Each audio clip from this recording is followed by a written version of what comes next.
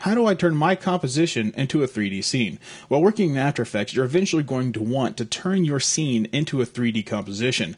To do that, all you have to do is come up here to Layer, make sure your composition is selected first, then go up to Layer, go to New, and select Camera, or alternately, you can come down here and right-click, go to New, and select Camera, and this will allow you to drop a camera within your scene.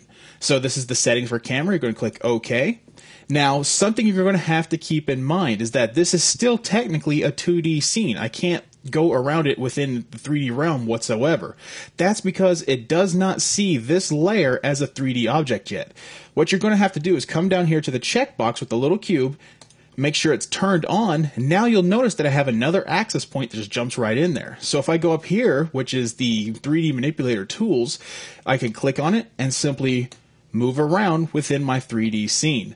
Now you'll notice that there's a little drop down box up here, because this is going to have to be very important for you guys to remember. If you go up here and grab your scene and start moving it around, this is not moving the 3D scene around. It's still a 2D layer. So if I come in here and grab my object, start moving it around, I'm just moving that around within a 2D realm.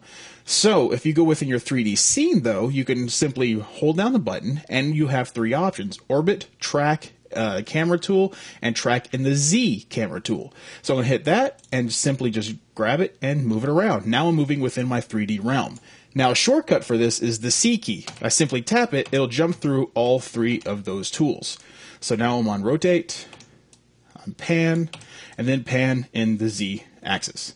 So there you go. That's how you manipulate your objects to turn them into 3D objects within After Effects.